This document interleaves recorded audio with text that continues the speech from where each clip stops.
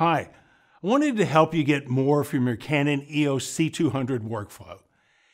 Many projects require a 422 10-bit delivery, but don't necessarily require the luxury of a post-intensive, high-quality finishing file like a DPX or ProRes 4x4.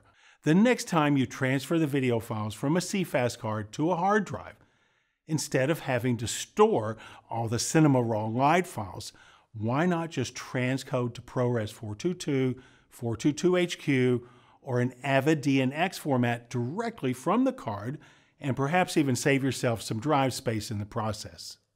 Now, as you know, the Canon C200 shoots 10 and 12-bit Cinema RAW Light. And once you've captured this footage using Cinema RAW Light, you're ready to transfer the video. Remove the CFast 2.0 card from your C200 camera.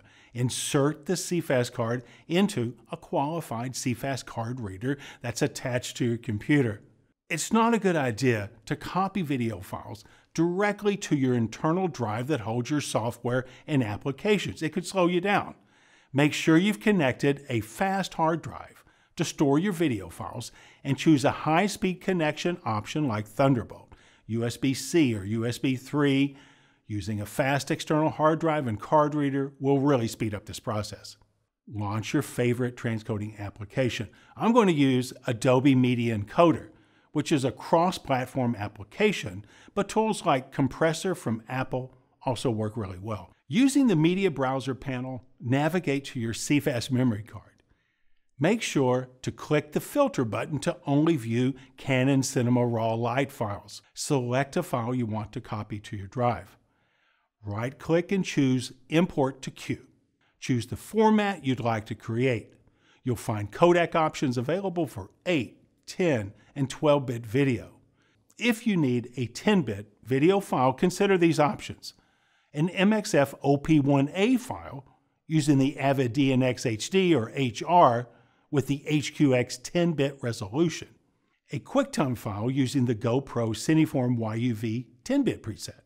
Now, both of these options can be made on a Mac or a PC. If you need Apple ProRes, this can only be made using a Mac. Just choose the ProRes 422HQ or ProRes 422. Adobe Media Encoder doesn't have presets included for ProRes, but you can access them from the video codec controls. Feel free to save a custom preset to save time in the future by clicking the Save Preset button. Select any other options you may require. Be sure to click the output name and choose a destination drive and folder to hold the new media. Now, add the rest of your shots you want to transfer to the queue. The new clips will take on the properties of the first. Be sure to check the renderer you're using at the bottom of the queue.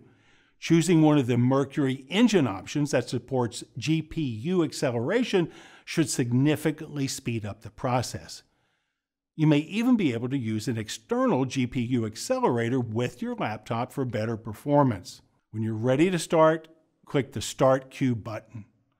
The files are now copied and stored in the 422 10-bit video format you chose.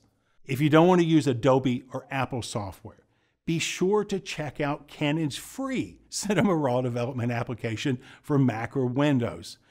You can download it from any support page for your Canon Cinema EOS camera or simply search the Canon website.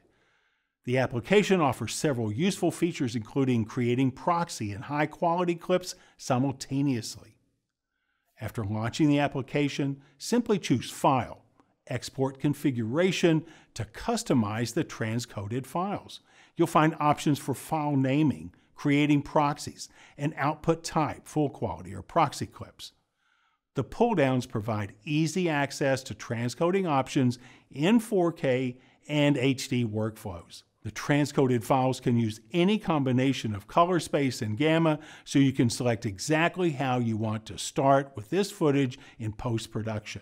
If you do need that super high quality or uncompressed file for finishing, you can always work from the original CRM file or transfer to ProRes 4x4 or DPX using Cinema RAW development. That's it. I just wanted to show you some additional 422 10-bit options, and it could be a whole new way to work with video from your Canon EOS C200 camera. We hope this helps you out. So please, get out there and shoot some amazing footage. And thanks for watching.